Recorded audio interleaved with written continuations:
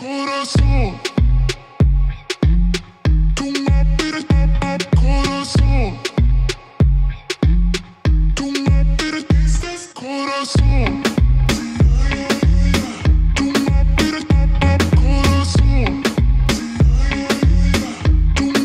going on, guys? I'm Jake Adams with Reef Builders, and we're here at ReefStock 2019 in Sydney, Australia, and I'm here with the two big gay reefers, and they are unofficially becoming the official video recorders of ReefStock Australia.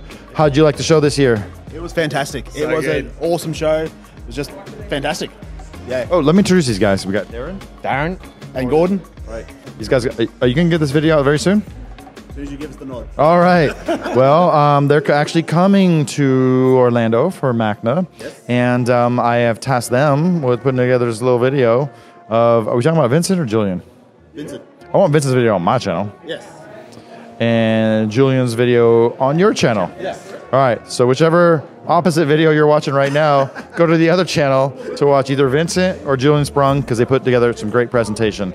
But I have to say, I was impressed. This doesn't do justice to what I feel about the progress and improvement from last year to this year. Yep.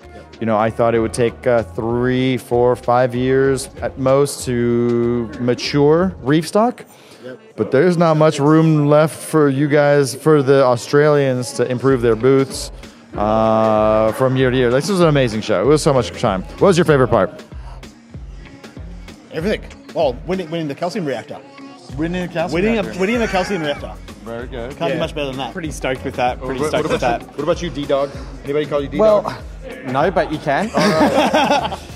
Probably I got to film all the corals, and like every single coral I saw was top notch. Like, you can't get any better than the corals that were here this year. Like, seriously. You know, the Australians, not the Americans, they're the ones who say, oh, we're, 3 to 5 years behind the West and behind America, but they have caught up so freaking fast. The quality of the corals here at ReefStock Australia was off the hook, and I got to give it to D-Dog and G-Man, because it takes work. It takes a certain amount of work and effort and commitment to sit there and record the videos, edit the videos, record the videos, upload the videos, record the videos, edit the videos, publish the videos, and then, like 2 in 2 days. engaging in, your audience and stuff like that. So cheers to you guys. Cheers. For all your hard work. I have no doubt that these guys are going to crush it in Orlando. Yes. So I know this is the intro, but go ahead and subscribe, smash that notification bell so you never miss a video from these very creative, talented fellows. And we'll see everybody in Orlando. Excellent. All right. Thank you. See you there. And another reason that we're here was because of this guy. It's kind of interesting that since about 99 to 2001, he has been responsible for selecting so many of the crazy, unique coral strains, colors, species, promoting coral farming in Indonesia. And it's a concept that has spread like wildfire through many, many of the islands. And it's safe to say that, the globe over, except for Australia, this guy has had an incredible amount of influence on the corals that we keep in our aquariums. Like, there's no one else like him who has actually discovered the corals, right? They weren't discovered in fish stores. They were found risking your necks on coral reefs. But just as fate would have it, there were some challenges in Indonesia, and Ultra Corals Australia saw some talent that was being underutilized, and for about 6 to 9 months, he's been basically working with Ultra Corals Australia to bring a fresh set of eyes to Australian reefs. And so, you guys often say, you guys get all the good stuff in America. And it's just, no, it's just our eyes are trained to look at corals with kind of a built-in mental filter and some projection abilities of what those corals are going to do.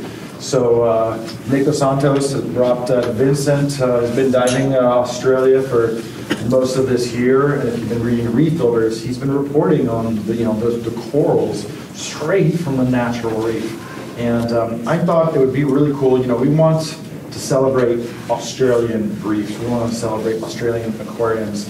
And if you dive only Australian reefs, you don't know what's special about them, right? So he's got countless dives across Indonesia and Indian Ocean.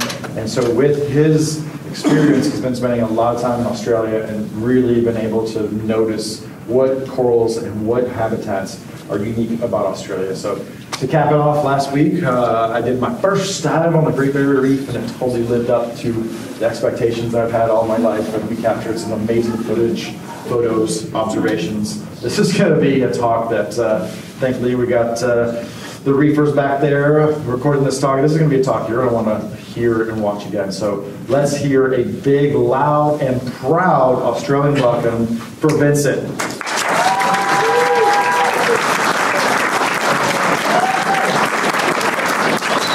After that.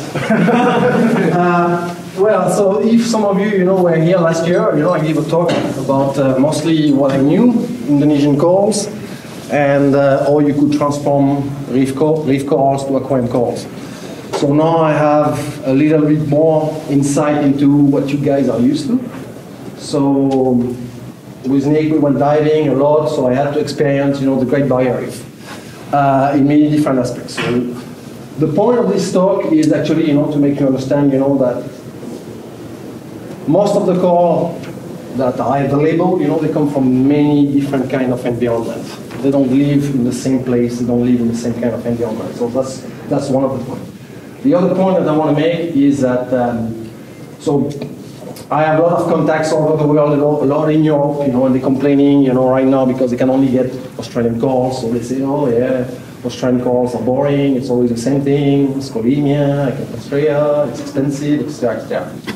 And the reason why, Nick brought me here, it's to come over this reef, and we realize that there is a lot more to discover. There is just so many different corals out there. But it's only if you guys request them that you'll get them. So it's coming from you. So the idea, behind all those posts in Reef Builders and this talk is trying to open the minds of all the hobbyists and get out there and ask them and try other things. Okay, you all have strawberry shortcake in your tank. I hate strawberry shortcake. I hate it. It's so boring. I will explain. There is so many other corals out there, that deserve attention, and deserve to be in your tanks. So that's the idea of the talk. So we're gonna go through some formalities. It's a big place. It's a really, really big place. 2,300 kilometers long, 100 to 170 kilometers. So getting out there, it's a hard work. This guy is a machine. Nobody can keep up with him. He's working like crazy. It takes 4 or 5 hours to get out there, with a boat going full speed. It's not comfortable ride. It's a mission to get those calls. So those people deserve credits. This guy has a lot of passion. He's really passionate about what he's doing. He has a deep knowledge of this area, and he should deserve more credit for it.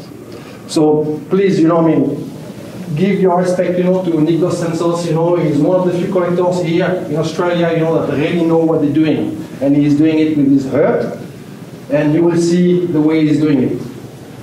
So most of the diving, so basically, the Great Barrier Reef, you have 2 areas where they collect a lot of corals. One, 3 areas. Gladstone, this area, where there are campstands, we will see. Then you have Mackay in this area with the Whitsundays, and then you have Cairns. This is mainly the places, So you have many different kind of environment, and not all the corals are equal on the Great Barrier Reef. So you have some places that are close by the shore. They get runoff from rivers, so they get turbid water, and you have some places with all those stable acropora which are out there and live in very clear, very stable, very particular environment. So it's difficult to try to mix them in the same aquarium, even though you can see, here it's Acropora hyacinthus in a turbid environment close to the shore, and here most of the Acropora you see is also Acropora hyacinthus in a very clear water offshore environment. But the result they get, the coloration they get is completely different. So all the reef close to the shore, they tend to be turbid. They have less water flow. The water is dirty. The pH is lower. The oxygen content is lower. we will see this further. So the first places that is important is all the southern Great Barrier Reef. This area. This is temperate reef. What is cold? Ice swell is not protected. The swell comes in. It's a particular environment. What do you find over there? It's where most of the achenes, that's why they call the achenes land, are coming from. It's completely different. It's funny, you know, because those corals, they live in shallow water, very energetic water, but actually they adapt to many different kind of aquarium parameters. So like here we have Acropora glauca, you know, which is one species of Acropora that lives in temperate water. All those goniopora with the small polyps are coming from down there. There is very nice Echinophilia, Chalias over there, and of course the Micromussa and Scolis are available over there. So this is a special coral habitat. The water is much cooler. During winter it gets down to 17, 18 Celsius. And during summer it gets a little bit higher, you know. So it's very atypical. So the good thing about those corals is that they actually adapt very well. So even though they live in a place where there is very high flow and quite reasonable amount of light, you know, they adapt very well in aquariums. So they adapt to higher temperature. They adapt to medium light or high light. They are very adaptive. You have to feed them regularly because the habitat is full of food. The second very important habitat is all the murky coastal reef that you find along the coast, where you have mangroves, where you have mud, it's murky, it's dirty, a lot of fresh water, a lot of flow, because the tides, like around Mackay, you can have 6-7 meter tide amplitudes, you know, so if you don't go there at mid-tide, you basically cannot dive those places. So those places is where you're going to find most of the popular LPS in this hobby. The tracheids, blasto, a lot of the Euphilia, and the cats. That's a classic LPS land. So a lot of collectors, you know, just stick to those areas because it's close to shore, it's easy accessible. You just need to go there when the weather is fine, when you have mid tides, and you'll be fine. So in the aquarium, same thing, you know, they are good aquarium candidates because they can sustain dirty water. I mean, dirty, they can sustain a little bit of nutrients. They don't need too much flow, they don't need too much light, so they are perfect aquarium candidates. And they are very colorful. Then if we go a little bit further out, you have all those islands offshore, those rocky islands, which reef surrounding them. So there the water is pretty dirty. They're still pretty close to the shore, you know, so they have pretty dirty water. During summer, you have sargassum growing all over the corals, and then winter, the sargassum dies off. It's a very particular environment. You dive there, and you see those sargassum, you know, moving back and forward, you know, it's a little bit, get you seasick, just being in the water. But yeah, it's a very particular environment. What do you find there? You find a lot of corals. Most of the coral that you find in the shops here, you know, are actually coming from this environment. So it's a mix of LPS and SPS. You find some places like mealylands in this area, cherry blossom, Rosaria. If you go in the very shallows or above coral heads in the holes, you find the gold torches. This is where they're coming from. Then if you go below the bummies, you will get scolis, you will get boa benki, but also a lot of SPS and a lot of Montipora over there. Okay, it's easy to recreate this environment in aquarium, you know. This is what most of the people, you know, stick to, you know. So this is still easy, you know. They don't need too much light, they don't need too much flow. If your water is a little bit dirty, it's not too low in nutriment, you know, it's fine, you survive it. They need also regular feeding. Oh, sorry. Then we go a little bit further. So then that's inside of the Great Barrier Reef. The first reef that you meet when you try to go out. So the water is cleaner over there because it's further offshore. Some of them, especially the one in the south, you know, they get pretty good swells. So there is a lot of water flow over there. And it's medium. That's my personally favorite place because it's a mix of everything. You find everything over there. You find good mix of SPS, you find good mix of LPS, a lot of soft corals. So it's like, okay, this is one thing. We find this beautiful yellow Capnella on the reef, you know. Why we never see them in stores? They are beautiful. Some green ones, some yellow ones. It's beautiful. A lot of acroporas in the shallows, and a lot of LPS. And if you go deeper, you're going to find some Montipora like this beach bum. For me, that should be, you know, the target of any aquarium, you know. Pretty good flow, medium to high light, nutrients under control, regular feeding. Most coral will adapt to it. So that's to give you an idea, you know, of what it is. So you can see, you know, you have the stags, you have the acroporas, SPS, you have some few LPS around there. If you go deeper, you find a little bit more LPS, then a lot of soft corals. So if you are in the shallows, yeah, and it holds too. But yeah, a lot of soft corals. So it's for me, it's not the nicest. There is some place that you will see later that when you get down there, you just kind of absorb the information, you know, it's just so beautiful, you know. But this one, I like it because the diversity is very high and it's very representative, you know, of what you should look for and aim to in aquariums. So just a small video of this guy here, collecting one very nice Acropora spatulata of two different colors, you know, so you can see it's purple and cream at the same time. So this is Australian coral collection. He called this milking. He's happy. He's always happy in the water. So yeah, this is what you have to realize. You know, he's not going to take the whole colony. He's going to take some few bits of it and leave it, and then he can come back 3 months later and take a little bit more, and then 3 months later a little bit more, and like this forever. So this is what wild coral collection must be. Okay, so we are now on the Great Barrier Reef, and then we go a little bit further. Then we get into the lagoons.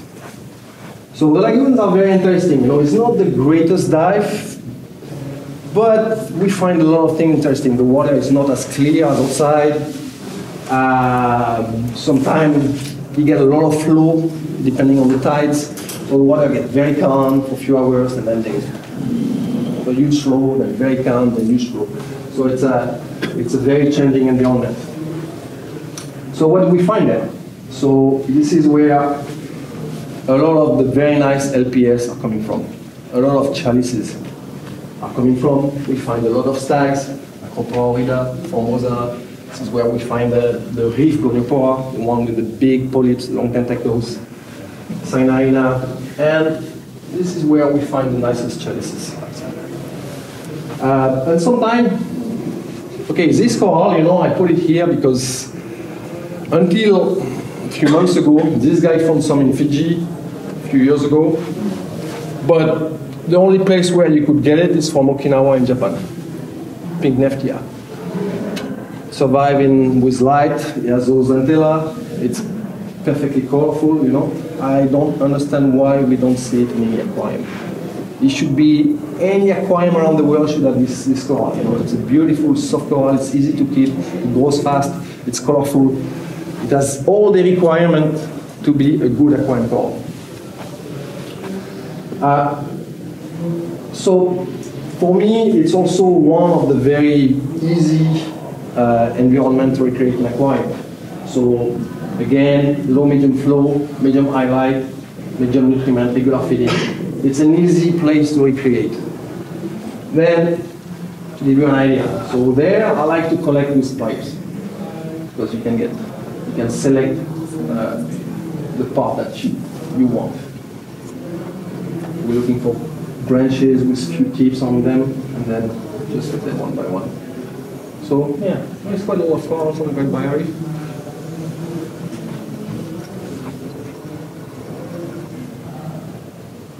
Okay, Then we go a little bit further again. So offshore reefs. So then that's coral haven.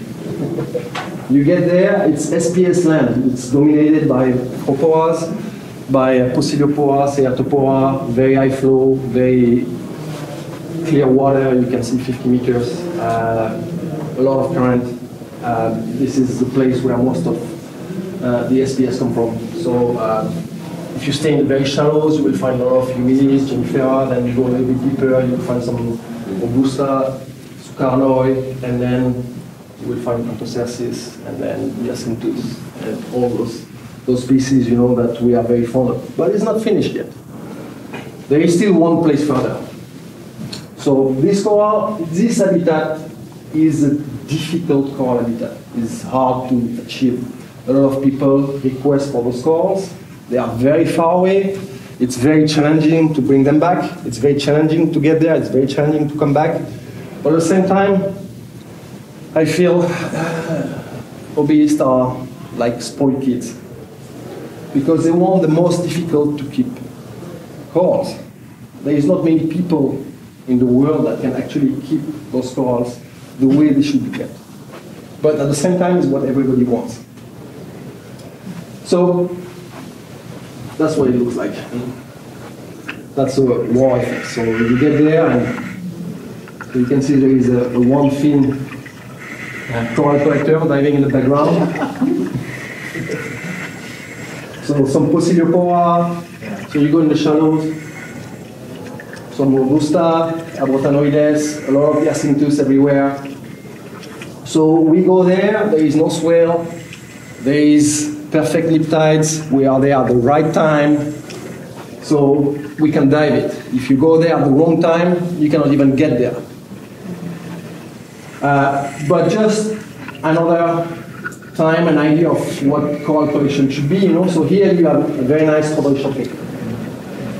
So there's no point to try to get the whole colony, you know. You just get the small bits that will regrow easily and won't affect the colony. Pack, pack, and pack, pack. And that's it.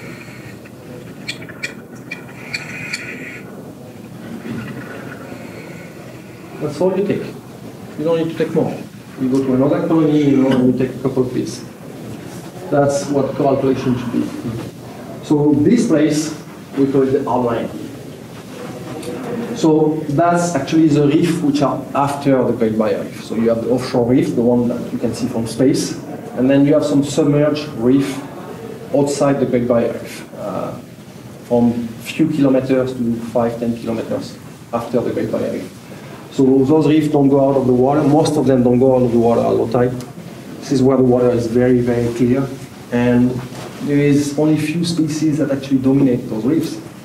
It's Hyacinthus, Clafata, all the table acroporas. So the diversity is actually pretty low, you know. So you dive there, it's impressive. It's really like stepping inside a cathedral. You have walls, you can see them from very far away because the water is very clear. But at the same time, the diversity is very low. So it's only few species of acropora that actually colonize this environment. And this is where the coral collector needs to go to only get the strawberry shortcake. That's the only reason why they're going there, is to get strawberry shortcake. All the other acropora, they can get them much closer.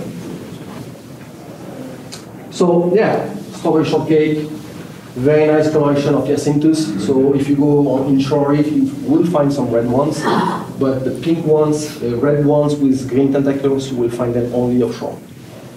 A lot of Anthocercis, and you can see it's dominated only by all those stable acroporas. So this is a very challenging habitat. So I'm still wondering, you know, why everybody wants strawberry shortcake. Well, very few people can actually maintain them the way they should be. You know. So this is what they look like in the ocean. They are glowing. I've never seen them as colorful in an aquarium. So those particular, so this particular piece was like 15 meters, you know, but you are in 60 meters visibility water, you know, so it's like it could be in 2 meters of water, it will receive almost the same light. So very intense flow, very intense light, very low nutrients. You don't do your maintenance properly, your cage goes down a little bit for a couple of days, you lose color. So it's very, very difficult. You need to be spot on your maintenance. You need to invest a lot of money in the equipment, and if you have a failure on your equipment, you pay cash directly. I don't understand why people, they make it so hard for themselves to try to keep the species. But that's what they want. That's it. If you get it.